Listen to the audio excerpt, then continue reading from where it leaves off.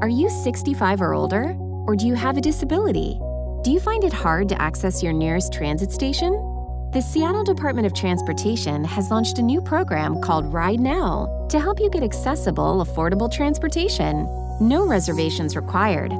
Ride Now is a ride voucher program for adults 65 and older and people with disabilities.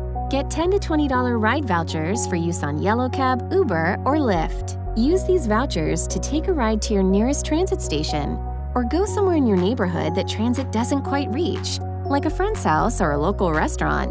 To learn more and request your vouchers, visit seattle.gov and search Ride Now or call us at 206-684-ROAD.